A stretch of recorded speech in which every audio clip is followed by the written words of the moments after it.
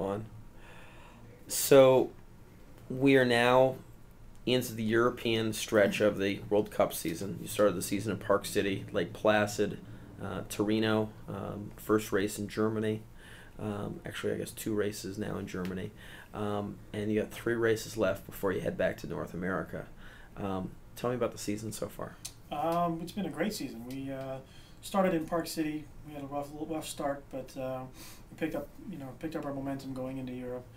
Won the first two four-man races of the European stretch.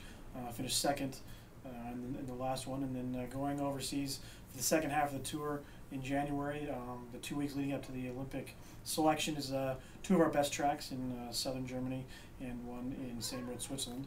And I don't know, we were pretty stoked about what's going to happen. We're fast in those tracks, so it's going to be a good year. And I think we can go and not only win the World Cup title this year, but also go to the Olympics as the medal favorites.